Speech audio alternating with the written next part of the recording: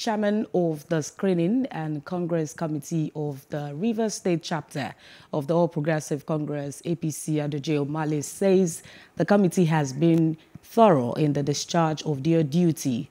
Omale stated this during the screening of aspirants.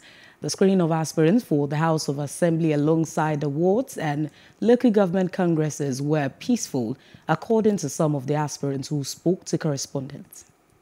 It was excellently done, fair, objective, and detailed.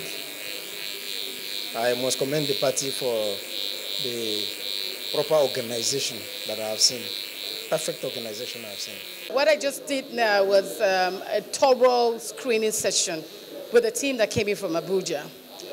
To the extent that they had to go through my documents and to ascertain that they were authentic, asked me some questions concerning my knowledge of the party, being a party woman, ensure that I'm a party faithful, that pays her dues as at when due. Very thorough.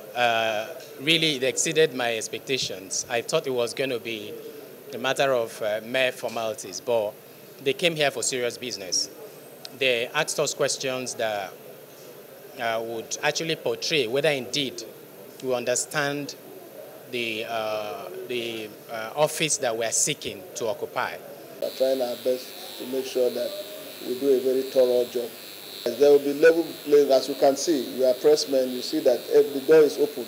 Even when you came that you wanted to interact with us, the door was open to you. So the whole place is open for anybody, and we are ready to do justice to all, to be fair to all, and to do it the way we have been directed from the national headquarters. I got intelligence very early in the morning that there were protests from Senator Magnus Abe's group, and I came in as the chairman of this party to make sure that I protect life and property of the party in our secretariat. But when they came here, a few of them who want to aspire as assembly member came here and said, look, I am not the one conducting the election, I'm not the one doing the screen. Wait for the national to come and address us at that 10 o'clock, 9 o'clock.